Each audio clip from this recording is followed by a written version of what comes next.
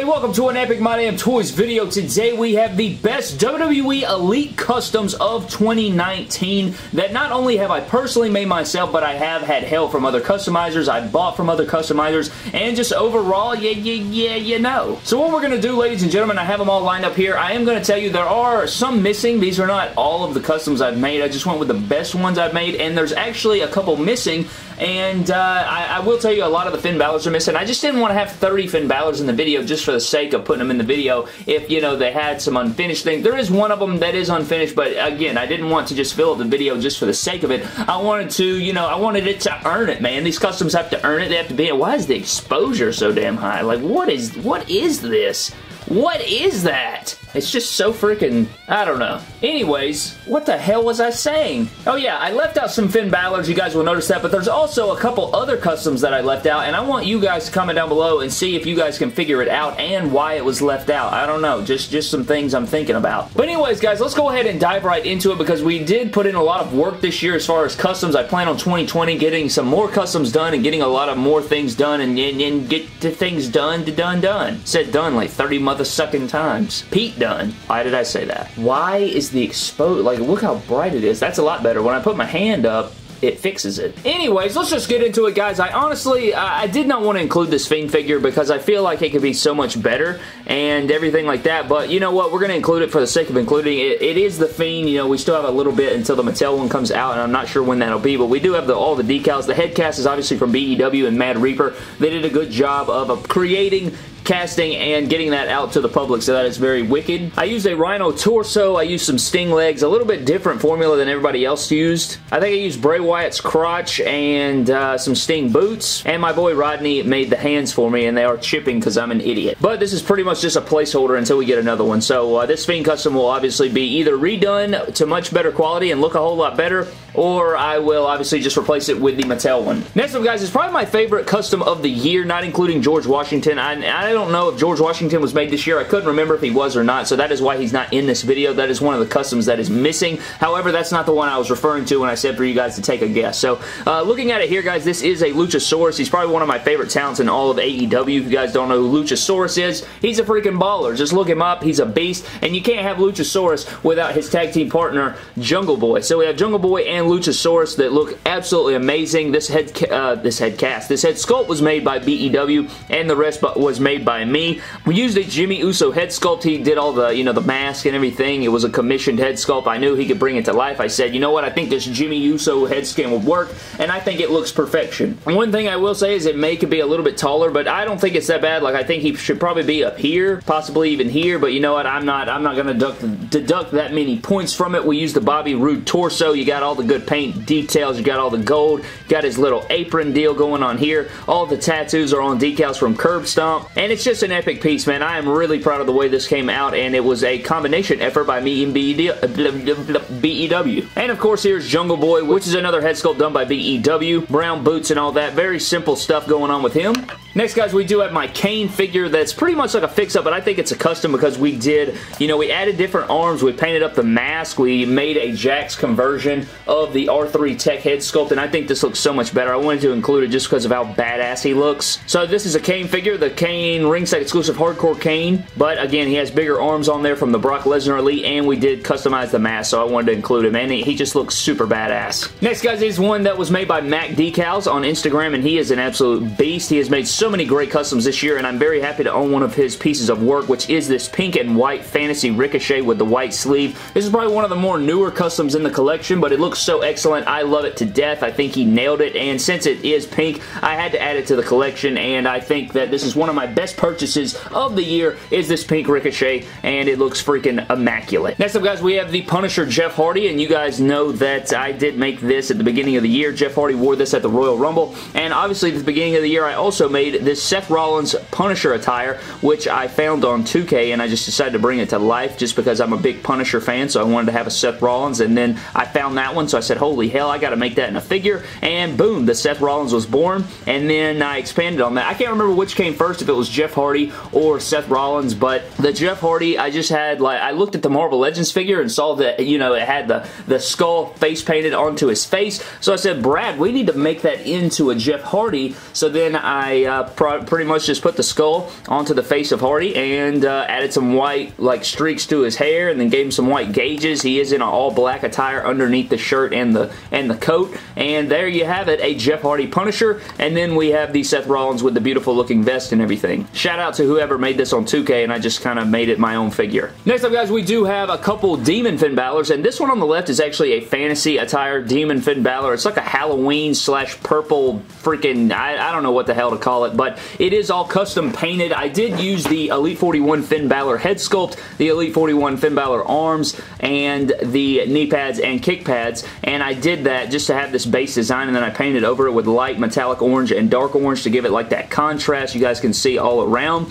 And then I put like this eye on the back in purple. You got some wing type deals going on the back, and then this torso was actually a Top Talents torso, so I hand painted all of these teeth, the tongue, the details around, the eye on the back, all of this stuff on the back is all hand painted by me, so I'm pretty proud of that. It's not, you know, perfect by any means, but I think I do like it. You got all the details going on in the back piece of this eye coming through the back, and then you do have all the stuff on the front as well, and then you have the face paint that I face painted, and that all turned out pretty good. I'm pretty happy with the way that came out. And then our other Demon custom is from SummerSlam, I think. This is the SummerSlam 2018 Finn Balor, where he took on Trash Corbin. He's got the tongue out. This was made by BEW as well. We obviously have an Ultimate Edition from this now, and this one is pretty much, it's still a badass custom. I just don't really, since we have it from Mattel now, it's like, crap. Still a beautiful, it doesn't deduct any points because it's still a fantastic custom, and the work of BEW is just shining all over this figure, but it does suck that Mattel made it. So now it's like, I wish I had a different Demon, but it's still a perfect figure. BEW killed this. Next up, guys, we have a custom from Nick's Custom Toys on Instagram, and he is a freaking just beast. And you guys can see here, this figure has nipples. Nipples! So it has nipples on there. I mean, he hand sculpted the wrist tape. He hand sculpted the shorts on here. This is a WrestleMania 35 Buddy Murphy in the Joker attire. When I saw this, I had to have it.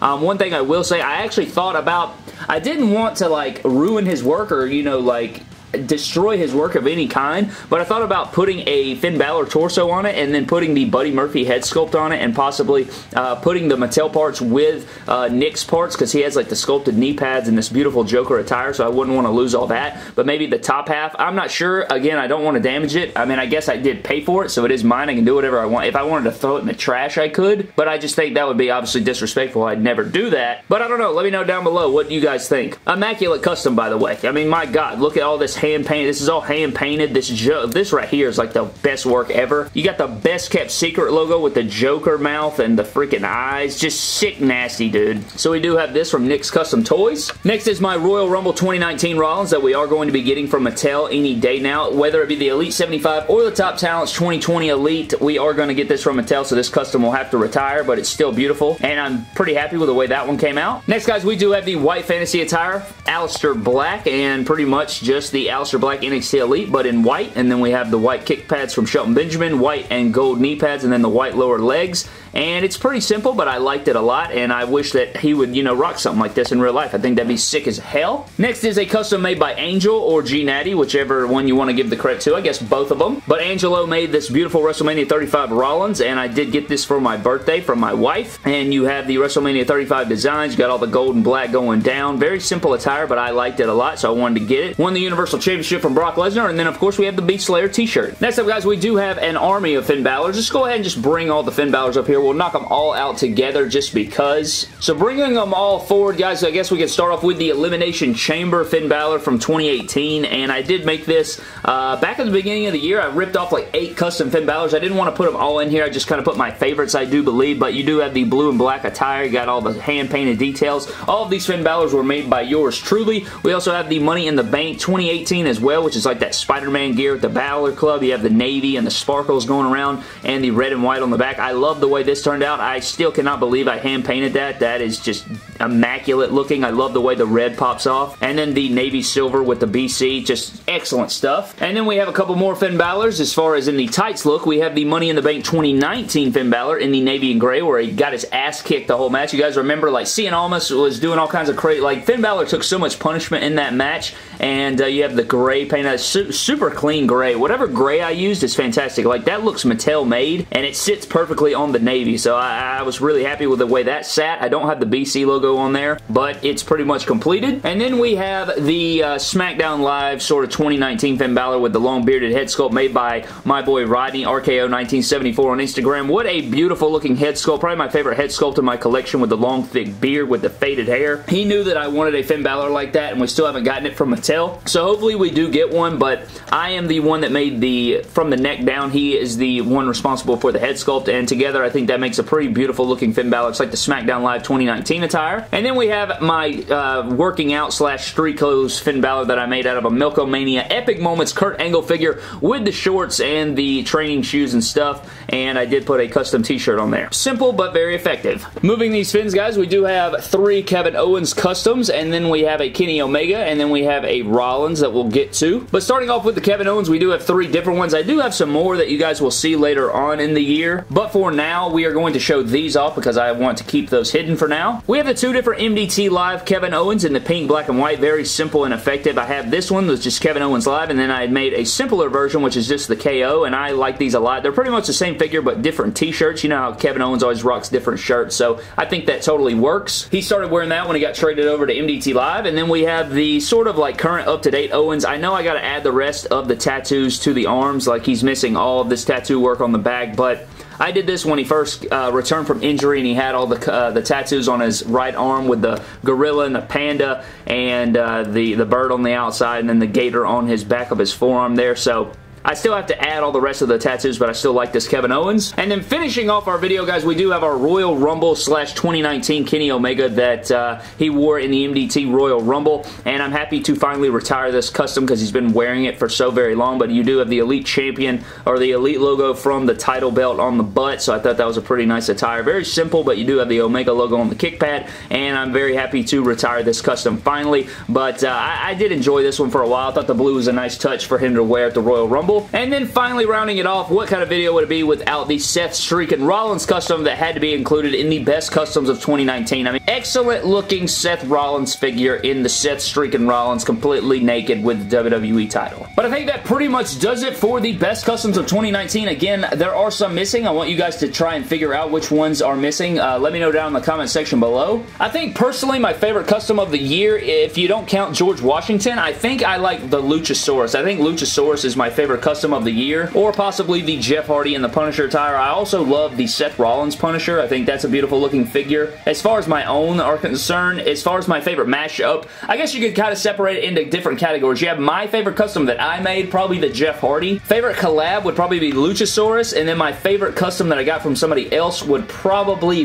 be the pink Ricochet. I could be wrong about that. Again, just sort of spitballing here. I hope you guys did enjoy the best customs of 2019. Again, I did leave some out, and I hope that 2020 is full of epic customs as well. And we actually may have to redo this video like the last couple days of the year because there's some more customs that I've actually working on slash have been done for a while that I've had to keep a secret. So I don't know. I guess we'll have to see about that. It is not too late to make your Hell's Gate predictions video, guys. If you want to make Hell's Gate predictions videos, please go ahead and do that. I've watched all of them, liked all of them, and commented on all of the ones that have been made if, you know, the comments have been allowed. So definitely do that if you haven't. But thank you guys for watching. Subscribe to the channel. Follow me on Instagram and Twitter at MyDamnToys, and I will see you guys in the next video. Thank you.